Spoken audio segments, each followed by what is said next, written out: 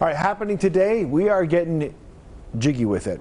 Today, Las Vegas welcomes the first ever Jigsaw Puzzle International Convention. And there's a whole lot going on here, so it's family friendly, it's helping raise money for children with special needs, and it also is hoping to break a world record. Mary Jane Bellieza joining us live at the convention center with more. Are you going to get in on the action, Mary Jane? You know, John and Heather, I would definitely love to get in on the action, but I think it's going to take me a little bit of time to put some of these puzzles together. I mean, we're talking about thousands of puzzle pieces here. Not only are there competitions and exhibits, but like you both mentioned, there is not only the ultimate challenge, but also a way to give back to the community. We're actually in the puzzle exchange area, and I'm joined bright and early this morning by Alex Wakenine, who is the founder of the convention. And what's really exciting for me is that this isn't the first one that's here in Vegas, but the first one ever. And so we really appreciate you choosing Las Vegas. I mean, what went into that decision? Well, Las Vegas will put you on the map.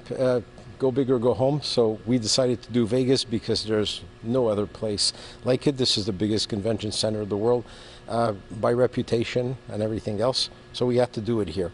And running a business, we do want to give back to the community. And the Las Vegas community has been extremely supportive in helping us achieve this dream.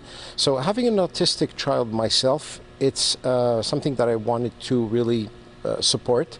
So we decided to set up a puzzle exchange. People come, they drop off a used puzzle, and then they swap. They take one from the other table, and they will drop a donation of their choice inside a box. All the proceeds will go to New Horizons Academy, which provides K-12 education for the youth and autistic children in Las Vegas.